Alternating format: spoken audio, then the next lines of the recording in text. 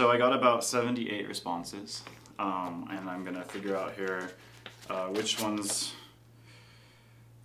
deserve some answers. @Ken01 says, who's the oldest between you, Ryan, and Chris, my two brothers? So my twin brother Chris, him and I both are 25. I was the firstborn twin, so 9 minutes ahead of Chris. And then Ryan, he is a year older, so he's 26. I'm the middle child, and Chris is the baby. Sailor M says, have you considered to become a daddy? I mean a real daddy, like have a baby. I've thought about it before, and I think that at one point in my life, you know, it could be something fun to do, maybe when I'm 40, and just when I have things more established. But I think that in my lifetime, yeah, you know, I would like to have children sometime. It's just maybe now things are a little too wild and crazy for that, and I just don't have the time. I'm not organized enough for it. But I think, yeah, sometime in my life, kids, why not?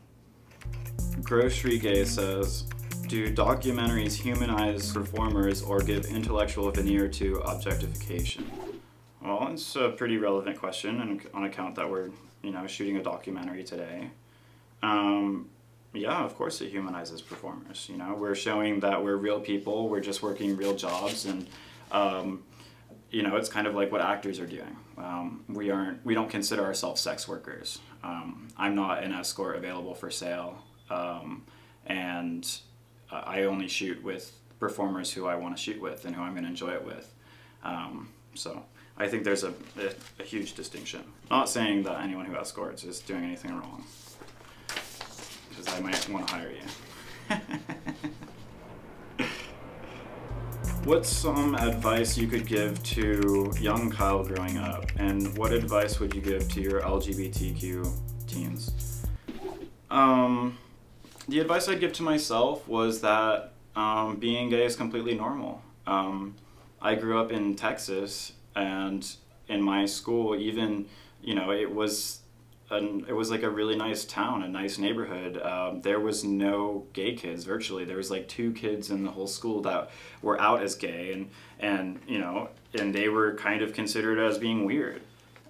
So if I would say to anyone out there that's LGBTQ, that's growing up, I'd say, you know, what you are is normal. And I used to even think of how great it would be if I was a girl, because then this craving for big jock dick all the time would be appreciated by society. But really, those societal norms, they're all made up, and no matter, you know, where you go, it will change. So if you go to any major city, all of a sudden being gay is accepted, generally.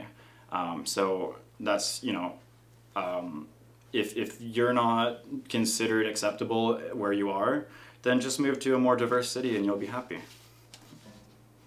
Sailor M asks, what is the most regrettable decision that you have made? I think that, you know, your 20s, it's full of crossroads. You really don't know what's going to happen. I love being in my mid-20s because I feel like I have things more figured out than I did, at least when I was 18. Like, you think you know everything when you're 18, but it's not until you realize that you don't know anything that you know, you can really start figuring it out. And I guess that's kind of cliche or whatever, but you know, things just, sometimes you just get consumed by life and what's going on, and I call turning 25 like my quarter life crisis. And you know, things just started all happening at once.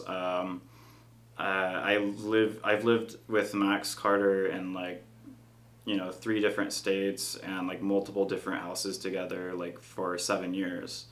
And we kind of, like, the year I turned 25 was the same year that we moved from San Diego to Vegas to start a whole new thing.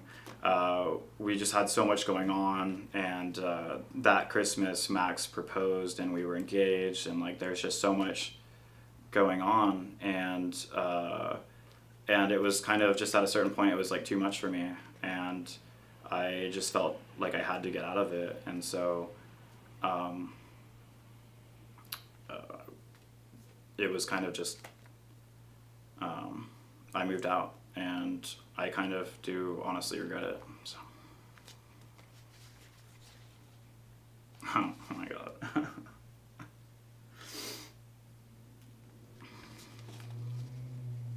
My fans, my says, what company or manufacturer do you most want to establish? What do you think's lacking? I mean, I'd want to start a brand or something, like say a consumer product, you know, toothpaste, deodorant, and you know, whatever, makeup, whatever. Like there's like so much out there that's targeted to women that could be targeted to men, and it's not. And like, you know, like a lot of guys who stay beautiful, they're like using these products that are, you know, they're just named, you know, the most feminine things, and they're in pink bottles and whatever, and it's like, make this for men and men will buy it, as long as you tell them they're not, you know. I think a lot of straight or masculine men won't even touch those things or think about them as appropriate for guys to use because they're in pink bottles. So I'm coming for that market. Matt Kaufman says, being an adult star, we can only imagine the wonderful things it brings to your life. What are some of the detractors? Does it hurt you in your personal life, romantic life, etc.? I've been doing this for, you know, since I was 18, and so my whole adult life I've only known it like this. The wonderful things, you know, it's like if you go out, you know, we kind of get special treatment at clubs and stuff, and there's fans and there's like people, they have that respect for you. But some of the detractors are, it's like, you know, thinking of having a relationship with someone that's outside of the industry, it just is, it seems impossible. If people, they, you know, if they're not in it, it's hard to understand what it's really like. You know, sometimes it definitely has changed my romantic life. And then also the people that want to meet for maybe the wrong reasons. Like occasionally I'd like to meet someone that is a legitimate friend, that we're kind of mutually able to contribute something and like have a dialogue and have fun as friends. And a lot of the time someone will meet you, and whether they knew about that you do porn or not at first, they find out, and then they might start acting differently. And you'll notice friends that they're kind of fake friends, where you could say whatever you wanted to them and they're not going to get mad at you. And you know, they're, you know, kind of just, they just want to be associated with you for what are the wrong reasons. And so that's definitely a detractor. People think that it's just all the good life, like, oh, everyone's going to want to hang out with me, blah, blah. You don't want people to be pursuing you just because you're known as an adult film star. Like, you don't, it's not authentic. So I have to keep a much more strict filter than probably most people do. I'm Such a Twink says, how did you come up with the name Kyle Ross? So when I first came out to film with Helix, we were trying to come up with my stage name. Kyle Ross is a stage name, obviously. And sorry if you guys really thought that was my real name, but that was a stage name. And Kyle Ross was a internet boyfriend that I had when I was like 17, and we weren't talking at the time, but someone in the office had suggested the name Kyle, maybe like Kyle Johnson, and like I just wasn't feeling Kyle Johnson, so I was like, hey, Kyle Ross. So it was actually an internet boyfriend, and I did tell him that I'd used his name, and I don't think he's too pleased with it, but I think he got over it, and no big deal. He goes by something else on Facebook now. Ray007 Ray says, what happened to your gooch piercing? I call it my taint piercing. Early on in my filming career, I got my taint pierced, and after some time, like, it's like, come on, you have this ring like attached to your gooch, like in the middle. Like when you're sitting down for like a long time, like at an office job, or like I couldn't ride a bike, and like you're just worried it's gonna get caught on things. Like there's just a point when I was like, I need to take this thing out.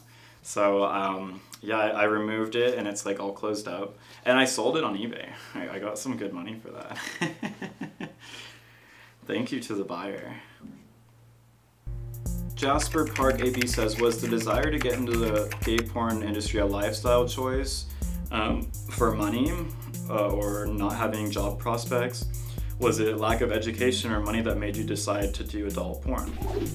Was it abusive, alcohol, drug use by parents, underlying motive to get in porn as an escape? It wasn't anything like that. I've had every opportunity to go to college or to, get any, job I wanted to, like anyone else could go out there and do it and work for it. And mostly when I was 18, I started going to the gay clubs in Dallas, and I just liked the attention I was getting. And so porn seemed like another way to continue getting all that attention and feel loved. So, I went for that. Naked Envy says, Master Roman, stop answering his questions, you douchebag. And you've asked enough questions already. It's not your rodeo. Love it. Well, guys, thank you so much for taking a look at my Q&A here. Hopefully there'll be more in the future. And be sure to check out my book, Twink, releasing October 18th. And shout out to all of you who reached out and submitted your questions. Bye!